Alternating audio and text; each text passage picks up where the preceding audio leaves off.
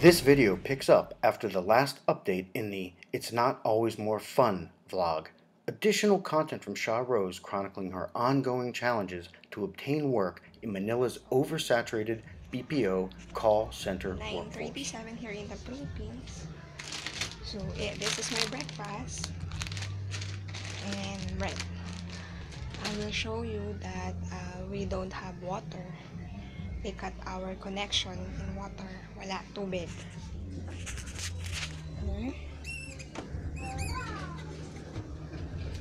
Into the bathroom. Wala tubig. This is my house. 30 dining room. As you can see, they cut it underground. There, the connection. And that's our water meter before, and they cut it underground.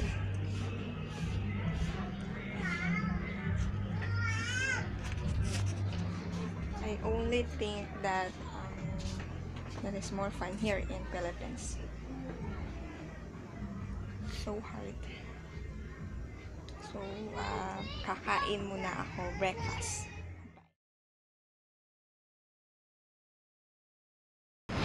Dear Diary, today is Monday and I'm going to clinic for my medical exam. So here, Clinica Manila. So tara, samahan niyo ako. Go lakad.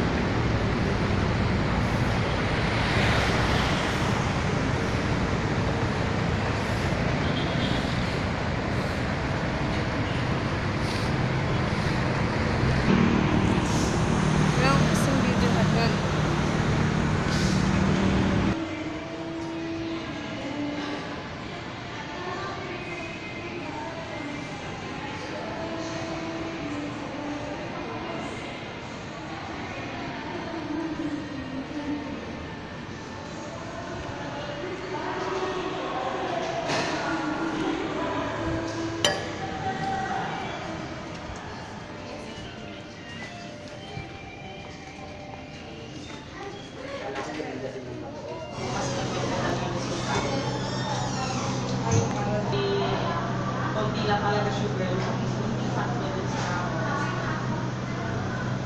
close naman.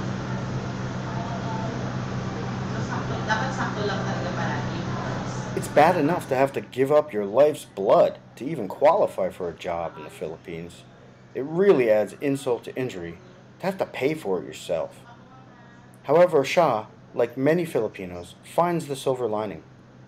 The company she's applying for is good enough to allow for the payment for the testing to come out of the wages earned on the job, so she won't have to pony up for it up front, out of pocket. One of the primary things the workers are tested for is hepatitis. A positive test almost guarantees one would not be hired. Hindi ko lang sure lang ha, kung parang mas nakaraan kasi nakakita siguro si Nino na nasa apartment. Yung 400 kasi. Yung 40 lang po.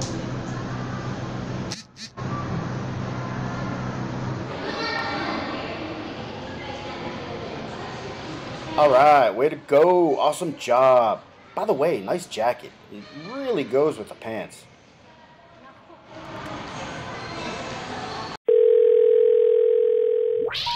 Please hang up and try again. This is what we look like while we're waiting to our trainer. This is Jeff. Makeup training. Hello, Mommy Cherry. Mommy Cherry.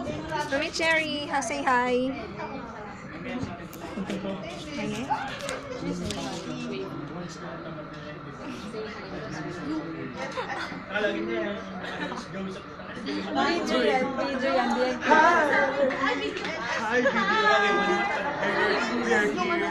We're ready for the assessment to be